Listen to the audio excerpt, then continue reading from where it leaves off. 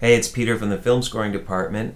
I'm going to be using markers to establish a tempo map here in Logic Pro to compose to. This is also known as laying out a cue. I'm assuming you already have a document in Logic and you've imported video and the video is properly in sync. If you don't know how to do those steps, see the video, which I have a link to in the description, about importing video and putting it in sync. There's more than one way to do this, but if you use this method, it's important to set a general tempo before you start putting in markers, enter the markers, and then lock them before you start manipulating tempos. I'm just going to play through the video and look for some key cuts and dialogue lines that I want to have marked as markers and want to synchronize my project to.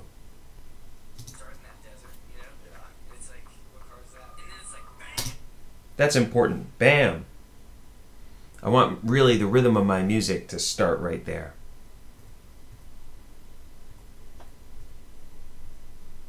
It's on a cut. In the marker options menu, well, I should tell you how to get a markers window open. You have to have this button open to show a list here, and there are different tabs up there. One of them is the marker tab. Options. Create without rounding. Makes a new marker, and you'll notice that the SMPTE time of the marker I just created matches the location of the playhead and the movie. Exactly. If you double click on it, you can add some text to this as a picture description. Cut to Camaro, speeding towards camera, dude, bam. So I have a description of the cut, what's on the shot, and even the dialogue from one of the actors in there. I'm going to continue along this way, looking for other synchronization points.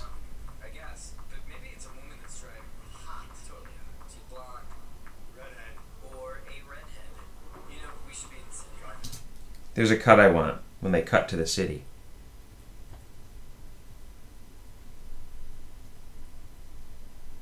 I'm thinking that my music will have some kind of a change of key or something there at that point.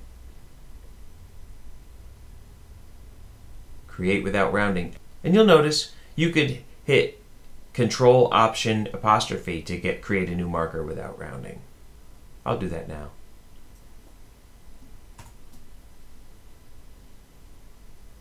Double click to edit it down here.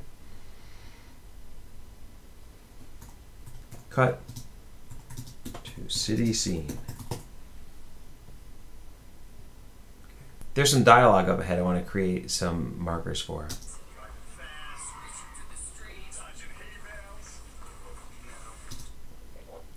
Right there when the guy says no, I want to get that.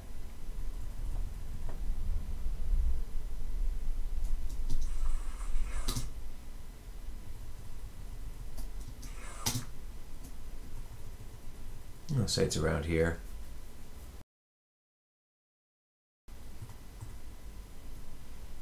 Control Option apostrophe.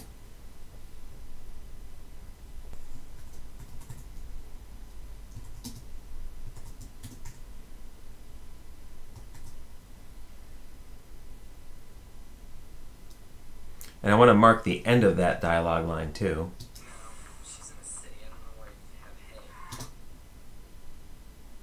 Control Option apostrophe.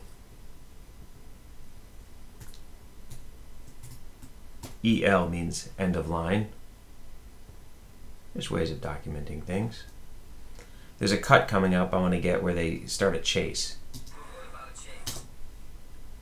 What about a chase? Well, that comes pretty quick at the end of the line.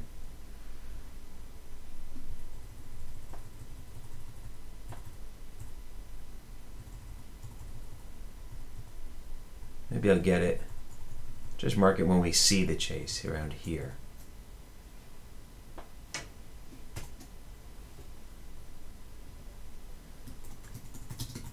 Chase starts.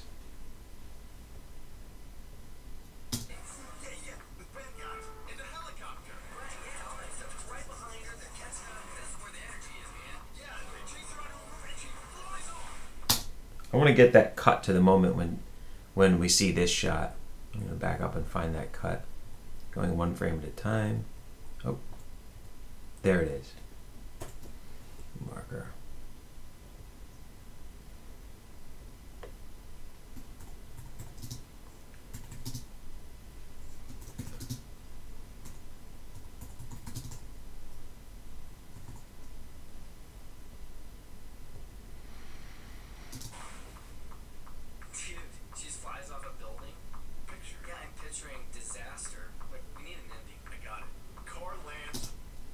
Got to get that car landing. I think I'll take it right there.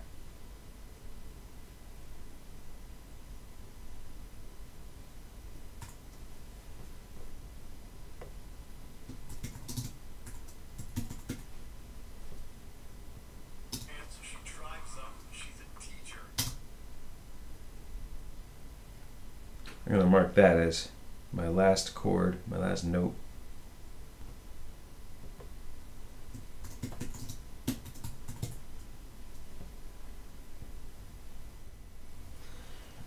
So having created those markers, I want to convert them to scene markers so that they're all locked to SMPTE. No matter what I do with the tempos, they'll stay where they are with the picture.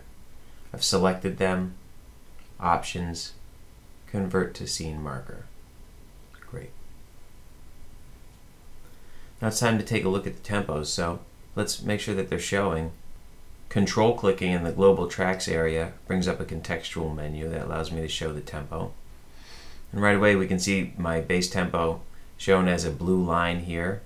It's 170 beats a minute, which is close to, I think, the basic musical feel that I want to keep all along. I'm going to try to stay close to that area so that if I'm using ostinato and looping drum beats throughout this cue, that they sound continuous and they never lose energy. I can speed up or slow down within a range of 10 beats a minute and still accomplish this. Or if there's areas where I don't have a rhythm going, I could have a lot more flexibility, but I want to keep it in a close range so the energy continues. Now that my markers are showing up here in the global tracks area, well, I can see it's somewhere in the middle of measure 3 that this first important event happens. Camaro speeding towards camera, bam, the cut to that. And if I want to try to edit the tempo so that that lands, I don't know, right on the downbeat of beat 4, I can go to Edit menu, Tempo, Tempo Operations. In this window here, make sure you have Create Constant Tempo selected. Make sure this is locked. I know the time of this event is 59:12:16 because it's in my markers window. Whoops, I left the field. 59:12:16. The range of measures, I want to start in measure 1 and wind up at measure 4. And I want the program to guess a tempo for this. And it looks like it's showing me an image here showing how high I would have to set the tempo to accomplish this, to squish in these first 3 bars, and get this marker to line up right on the downbeat of the 4th. It's pretty fast. That might be too fast to really stay within my basic range. However, I know that my rhythm won't have started until right on this cut. So I have a lot of flexibility in this particular case with this timing. So I'm going to say apply. You'll notice I'm not selecting continue with new tempo because I want this tempo map to resume back to my bass tempo after it reaches this timing. And you can see right away here in the tempo track that new tempo put in, and you can see now the marker appears right there on measure 4, and I can make a musical start with my rhythm and ostinatos right there on measure 4 that will synchronize perfectly with this cut. Looking ahead, the next picture obligation I have, cut to the city scene, happens just before bar 13. So let's check this out. These two are still locked. That's good. The timing that I'm going for the city scene is 59:25:05, which I get from my markers window. Right arrow moves me over. The range of tempos starts at measure 4, and we're aiming for measure 13. We're going to see what the guess is from the computer. And look at that, 172. Well, that's really close to my base tempo. I love that. And in fact, it's so close, I'm going to tell the computer to just continue with this tempo afterwards.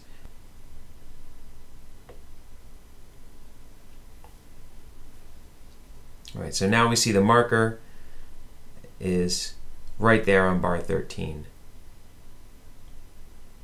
Our next picture obligation is where the guy says no. And I see that bar 16 happens before that. And I have a sense I don't even really want to change that, actually, to be honest with you. I think that whatever change I do musically there to get out of the way of that dialogue can happen just before he says no. Let me play from that point, see what I'm dealing with.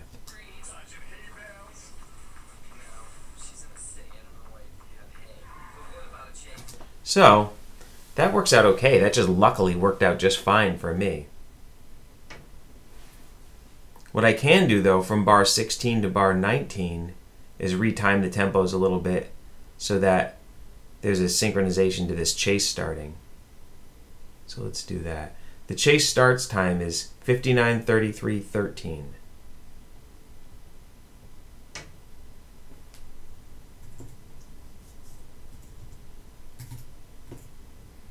And the range, in this case, measures 16, where I last checked, up to measure 19. And look at that. Logic's guessing just a little over 173 beats a minute. It's perfectly within range of my bass tempo.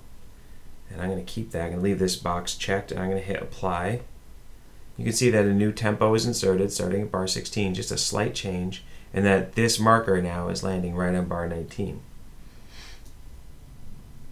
Our next picture obligation is the cut to the car flying off the building. I really want to get that to land, if I can, get it to land on a downbeat. Maybe the downbeat of measure 26. Let's see how that works out. The timing I need to get to is 59:42:20.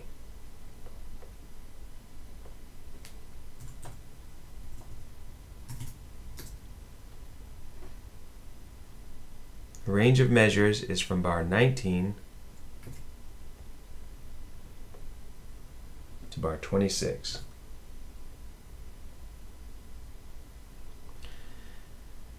Computer's guessing that we're going to have to jump up to 180. Still within, 10 beats a minute range of change from where we started. So really, that seems like a reasonable change that we can take. And in fact, the fact that it's a little bit faster, you might feel that change of tempo a little bit. It might increase the intensity of this car chase that we're going through. So I'm going to say apply. Next picture obligation I have is the car landing. And it looks as if the car is landing somewhere in the middle of bar 32. And I could slow things down during the point where the car is flying through the air to get this to actually synchronize perfectly at bar 32. I wonder how much it would have to slow it down. Let's see what we get here. So the car landing is 59:51:07.